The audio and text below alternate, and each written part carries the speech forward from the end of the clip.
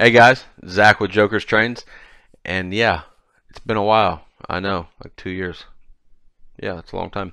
So what happened was, man, I moved, and I didn't have a place to run trains. I still have all my trains, well, most of them, anyways.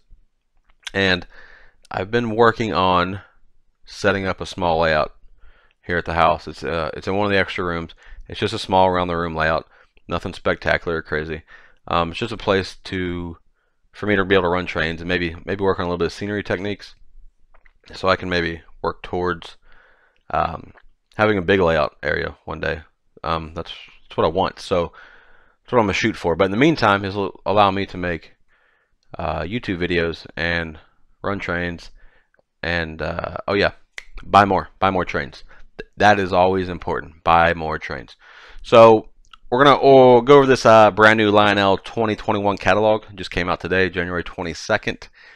I've skimmed through it a little bit, haven't looked at it in depth, and there's a couple things in here I might be ordering. I'll let you know when we get to it, and at the end of the video I'll let you know what I currently have on order that I'm waiting on patiently. Not so patiently. So let's just jump into this catalog. We'll skip all the fluff pages, and we'll just jump right to the engines, because who cares about the table of contents? Let's just go to the trains. All right, so what we have, first out of the gate, the brand new version of the Vision 21010-2.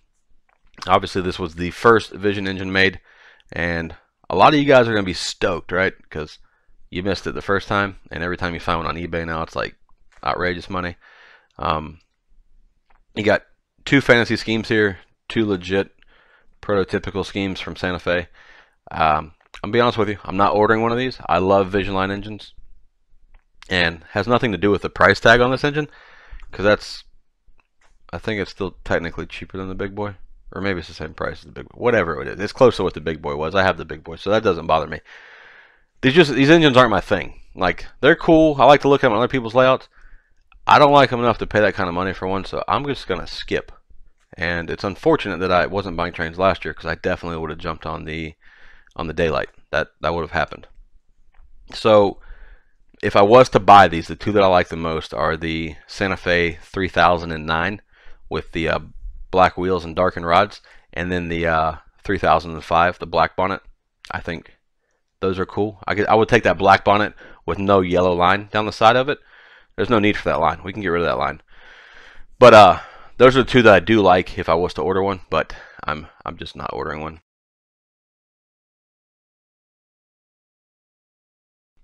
All right, so I have seen the pictures on the internet, the hints, if you will, and some of the other videos on YouTube. These are the Pacifics, and when I first saw these, I'm like, oh, this is happening. I'm buying a Pacific. I don't have a Pacific in my collection, and everybody that watches my channel knows I love Union Pacific, B&O. It's pretty easy to tell. So naturally, I first saw the B&O, or saw the Union Pacific with the gray Union Pacific with the Vanderbilt tender, and I just really like Vanderbilt tenders. But then I started looking more at the Southern Pacific, and I like that better than the gray UP. I'm just not real big on the gray UP engines. It's not really my thing. But that black Southern Pacific, that's going to be a beautiful engine. And that Great Northern, it would be hard for me to order anything Great Northern just because I don't really know anything about them. But that green on that Great Northern is probably going to look fantastic when that model ships. But we'll just move to the next page. You got two more Pacifics. Got MKT and GM&O. Like I said, it's hard for me it's hard to beat that Southern Pacific. Southern Pacific. What? Yeah, you know what I'm saying. So let's move to the next page. We got some passenger cars. So you got the Texas Specials, 18-inch cars. I know a lot of guys are going to be pretty happy about the 18-inch cars instead of the outrageous 21-inch cars. So there you go, guys. You want your 18-inch cars. I hope you want a Texas Special, because that's what you got. So let's keep it moving here. Trying to take up too much of your time. Camelbacks. I've been waiting and waiting for Lionel to do a Legacy Camelback, and yet here they are, and they somehow missed the B&O part. They got the Camelback, they just left off the B&O. So what you got Central, New Jersey, Delaware and Hudson. You got a Halloween one. the Central New Jersey Blue Comet, which I think is going to look fantastic when that model ships. Then you got the, what is that, New York, Ontario, and Wyoming, the Reading, Strasburg, and Long Island. I'm going to skip on those. I think those are at a great price point, especially for a legacy steam engine. Granted, they are on the smaller side. They're, what, 17.5 inches. But the price on, for being a legacy steam engine, I don't care how many inches long it is. That's fantastic. Maybe some of the other steam engines will come down. Nah, no, they won't. I'm kidding. So you got the Mohawks here. I've always liked Mohawks. I'm by no means a New York Central fan. I'm pretty sure they're the only railroad that had Mohawks. I'm sure one of you guys are going to correct me. But regardless, I really like the Mohawks. I think they're great looking engines. And I was kind of up in the air on them. I've always wanted one, and I've always skipped every other time they've ever made one. And then they come out with this ridiculous New York Central pacemaker that I absolutely love. I think that engine is fantastic, and a lot of that's driven off of seeing the Conrail T1 that I guess came out last year. I've seen it on a couple guys' channels. That contrast of that blue it just pops. Now, granted, I know the layouts that I saw them on had great lighting. That's okay. I don't care, because that engine's gorgeous. So I'm hoping that this red pacemaker is going to have that same kind of contrast and pop to it, because that would be, man, I'm telling you, I just think that thing's awesome. And I'm not really so much into the fantasy paint scheme so much, but I mean, let's be honest. Everybody likes to say it's not prototypical. Well, there's not many of us that have prototypical layouts, so who cares, man? That thing is cool. I don't care what you say. That pacemaker is awesome. So if I order anything out of this catalog, it will be the New York Central Mohawk pacemaker with the pacemaker expansion set with the one Vision line car. I wish I had an option to get rid of the Vision or the Vision box car, because there's no need. I don't care about, you know, brake squeals. I have Vision box cars, and I usually turn the sounds off, so I don't need that. So they could have gave me an, you know, they could put another regular box car and drop some money off of that for me, but that won't happen. So if I do order the pacemaker engine, I will order the pacemaker expansion freight set. Man, that engine's awesome. You guys gonna tell me that engine's not awesome? Don't even try. That engine's awesome. So, well, Lionel cut us short on steam engines this year, which is, I get it. They're expensive and take probably a lot of money to make. But so let's keep it moving on to diesels. I didn't read because I skip all the nonsense at the beginning. But these have Lionel voice control. I don't technically know all the ins and outs of it. I kind of have an idea of how it works through the app or whatever.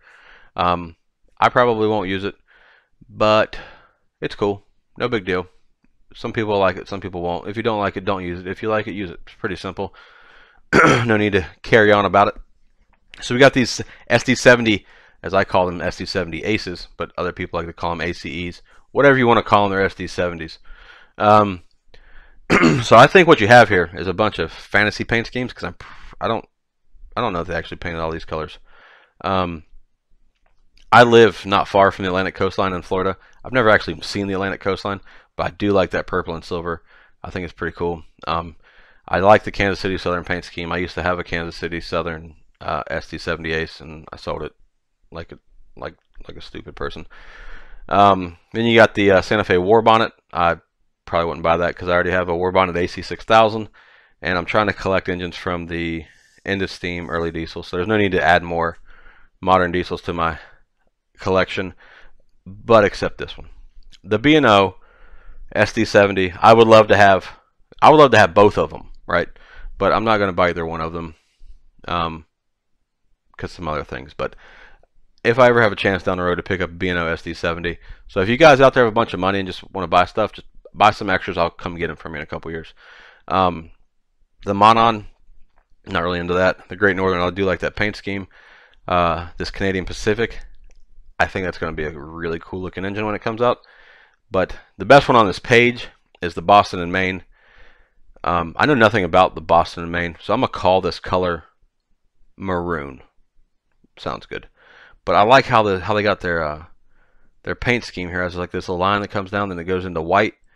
Oh man, that is just fantastic. I hope somebody buys that and puts it on YouTube so I can see it, because I think that's going to be beautiful when those ship, as long as they get their right colors. But if they look like that picture, Lionel, you nailed it. If you miss it, well, okay. You got some PA sets here. I'm not really into the PA sets. I think it's just because I don't like PAs. I think is my problem with them. I don't have a set. I probably will never own a set. But I like the MKT paint scheme. I just think this engine makes that paint scheme look horrible. So the cotton belt paint scheme is kind of cool. But so the Delaware and Hudson paint scheme. I don't care what you put those colors on. You could paint a loaf of bread, that color is going to look good. So I would be into this, right? I would be super into this. But I'm not. I'm not ordering any of this on this page, actually. So I'm a bitch a little bit. Just a little one. Just a little one. Not quite a full rant, just a little one. So the engine here, you got both powered. Both A units are powered. So I'm assuming they got 4 motors, 2 each. They're retailing for $9.99. Yeah, I know when you pay your pre-order, it's less. I get it.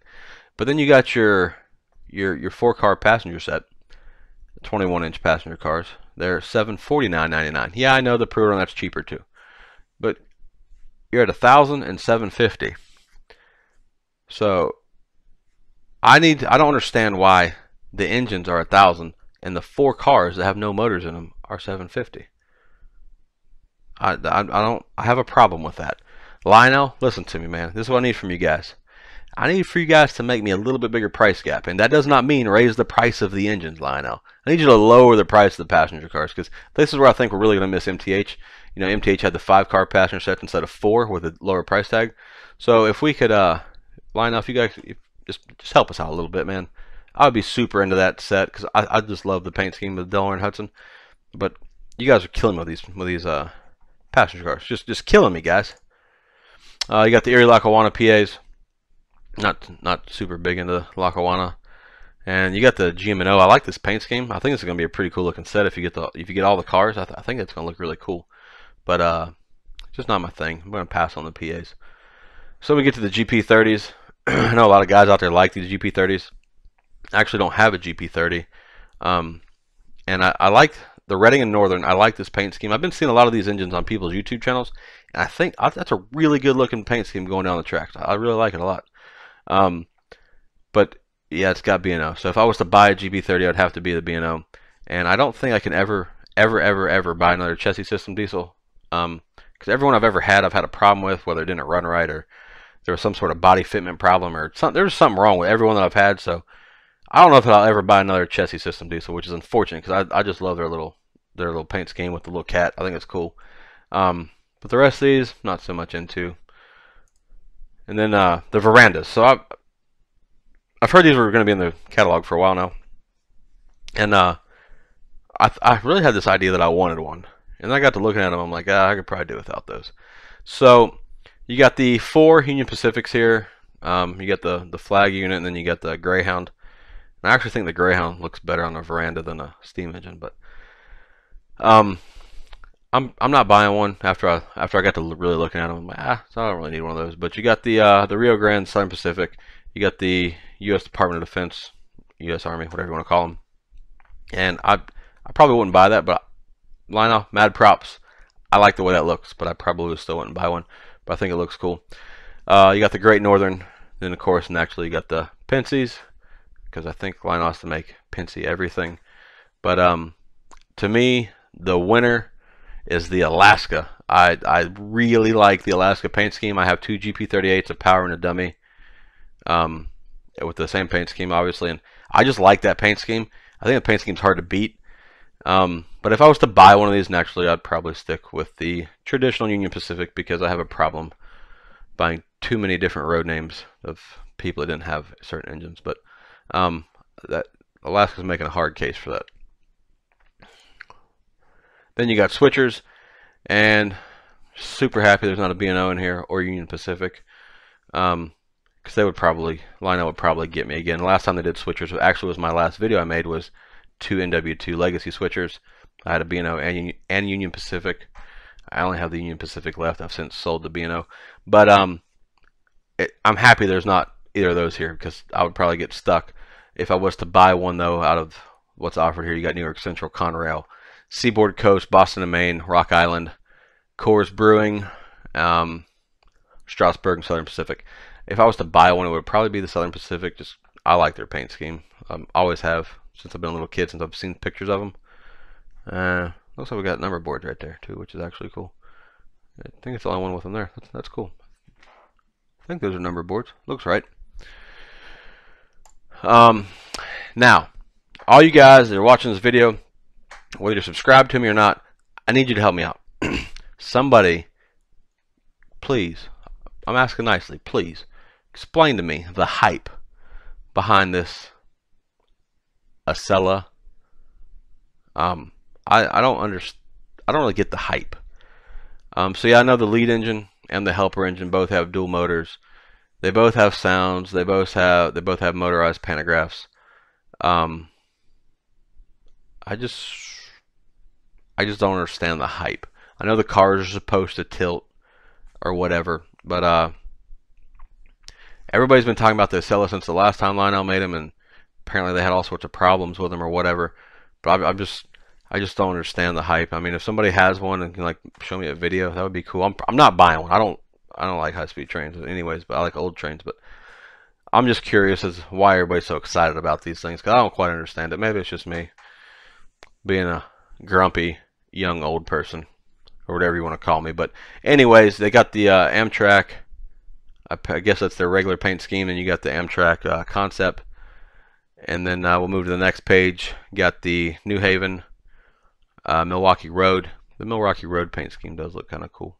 I like that. Then you got the Union Pacific. I'm pretty sure I've seen that paint scheme on some Union Pacific, probably like an M1000 or something like that from way back in the day. But good lord, it's ugly. That is horrible. Then you got the Pennsy. Probably should have painted all the cars the same color as the engines. Would have helped it out. And then naturally, got to do an orb on it. I think there's a Polar Express one too. So I'm looking forward to seeing videos of these when these come out, because I'm really trying to understand the hype. I'm really trying to get it. But for you guys that are into the Acela, awesome. I hope you guys really enjoy it. I think the main engine or main set retails for $24, and so the pre-order's probably like 19 something, 1975, 1995, something like that. And then you got the expansion set for $1,000. Yeah, so I'm kind of out on that. But this little work train set, I'm into this work train set. I'm gonna be honest, I would never buy it because I promise you it would sit in the siding and never move until I died and somebody tore my layout down. But I think this is at the price they're offering this, you get the engine, you get the TMCC ballast tamper, and then you get the kitchen car with the sounds. And then with the add-on pack over here for $680, you get the working speeder, and you get did none of these have sounds? No, these don't have sounds. But I think it's cool. I think it's a cool little set. If you get both of them, I think you're getting a lot of cool stuff for your money in that set. I think Lionel's not winning in that deal, but that's cool. But like I said, if I bought it, it would just sit in a siding till I died. So there's no sense in wasting money on it. But I think it's really awesome. Then you got these two sets. Yeah. Not into either one of them. If I was, it would be this bottom one, because I think the price point on this steam engine is just a bit out of control. But I don't know anything about these trains actually, so they're cool. If you guys buy them, I hope y'all enjoy them. I'm sure they're gonna be great sets. It's just not for me. Same thing with this 1926 Cardinal set. It's just not my deal. And the Santa Fe Valley Flyer set, definitely not my deal. But I'm sure if you guys buy them, they're probably gonna be great sets. It's just not my deal, man. Now these things, these John Bull sets, these are cool. I'm not buying one because I promise you, if I bought it, I'd run it like maybe 2 times and it'd sit on a shelf till forever. But I'm really looking forward to anybody that buys these and makes a YouTube video, because I would like to see these, because I think they're really cool. I think it's cool that Lionel's making them. So if you guys buy them, make sure you put a YouTube video out, or put a video somewhere. I'll track it down. You got the Rio Grande ski train. I have no Rio Grande anything, but once again, they're smacking me with that price right there. So I'm gonna pass on those. The Vision box cars. I have Vision cars. I don't run the sound, so I'm not buying these. But if I did, it would be the B&O. And then I like the Missouri Pacific. I don't know why. I've always liked these box cars. I think I don't know why I like them. I have an MTH one for no reason other than I like that. These 65-foot mill gondolas. I like Bethlehem, and I think this Conrail car looks cool, but they don't really fit my area that I'm trying to collect or model or whatever you want to word it. Then we got the beer cars. Once again, they don't fit my deal, but now that Lionel's starting to put graffiti on cars, I think it's awesome. If I was into buying those cars, I think it would be even cooler if Lionel would put different graffiti on each car, like have some sort of thing just picks random graffiti. But I'm sure that's much harder than I make it sound. But those are cool. Then you got the tool cars. I'm not buying. I just don't have a need for them. Same thing with the kitchen cars and the bunk cars. I think the bunk cars, I've always thought they look like prison cars, like to transport prisoners. So don't mind me and my silliness, but I still think that when I look at them. But they're not my deal. I'm sure some people really like this kind of stuff. It's just not for me. You got standard O double door box cars. I like this CP and LT. No idea what CP and LT means, but it's a cool looking car. And then just because I'm on YouTube and I know somebody's going to get mad, I'm going to say it. I like the Detroit and Mackinac car. Yes, I'm aware it's Detroit and Mackinac, but clearly they're. Maybe I'm the only one that only sees a C at the end of that. Whatever. But I like the Detroit and Mackinac car. I have another one. I have a Detroit and Mackinac car, but that's a cool car. I like that. The gondolas, they're like standard normal gondolas. Nothing spectacular. These little speeders, man, if you guys have one, please hit me in the comments. Let me know what you do with them, because I feel that if I was to buy the B&O speeder, I'd basically be throwing Lionel money to get something that sits on a shelf after I run it for like one day. Because I don't think I'd ever run it ever again. But if you guys do something with them other than that, let me know what you do with them, because I'm curious, because I think they're cool, but I'm just going to, I'll just keep my money. Otherwise, Lionel's just going to take it. And the little tampers are cool. I won't buy one, but I think they're pretty neat little things that they made. And that will be it for this catalog review. Wasn't much of a review, more of a me going through talking about stuff I liked and didn't like. But what I have on order, I have 3 B&O I-12 cabooses from, I don't know what catalog, we'll call it second catalog of 2019. They're late. Should have been here last month. But anyways, I got those 3 cabooses coming, and I just broke down and finally ordered my very first MTH steam engine. I ordered the Restoration Big Boy. I've been seeing everybody with these shiny big boys, and I was like, I gotta have a shiny big boy too. So, well, I guess I just joined everybody else. I got in on that last run that Mike Wolf is doing for MTH before he retires. So that's supposed to be here in August or September or whatever. And I got a few things I gotta get straightened out, but I may end up pulling off that pacemaker Mohawk with the freight set, because I really want that. And it's kind of bothering me that MTH, you know, just broke out with this big boy or whatever. But so now I'm like, oh, I was gonna get the pacemaker, but you know, so we're gonna try and get both. And that'll do it for this time, guys. Make sure you guys go and subscribe and click the little bell, because I will be doing videos more often than 2 years. And like the video, feel free to leave me a comment and go to my Facebook page, Joker's Trains. I got some pictures there. I got some pictures of the last engine that I bought that I'm not going to put on YouTube. So I look forward to talking to you guys in the next video. Until then, see ya.